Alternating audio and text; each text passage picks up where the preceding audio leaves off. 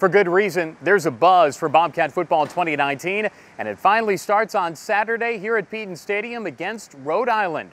I'm Russ Eisenstein, the 12th year voice of the Bobcats, back for another year, and we're presented by the Athens County Convention and Visitors Bureau. Yep, Bobcats and Rams, and the build-up to the season includes 40 wins over the last 5 seasons combined for the Cats, back-to-back bowl victories, picked to win the MAC East and the MAC Championship overall. I'd say that's a good lead into a season. Nathan Rourke is back for his senior campaign at quarterback, 17-7 as a starter, 76 combined touchdowns in his career. Pretty good. He'll add to that this year. New primary ball carrier to hand the ball off to this year, and that's probably Julian Ross, back for his redshirt sophomore season behind a offensive line that has 3 fifth-year seniors on it, anchored by left tackle Austin Pleasance. Nobody in the country gained more turnovers than Ohio had last year. Number 1 in the country in that department. Look out at the linebackers, as Jared Dorsa had a great sophomore season. Back for his junior season, he had 59 stops last year, 4 tackles for loss, and 2 picks. The Rhode Island Rams are going to cause a ruckus in the CAA, the Colonial Athletic Association.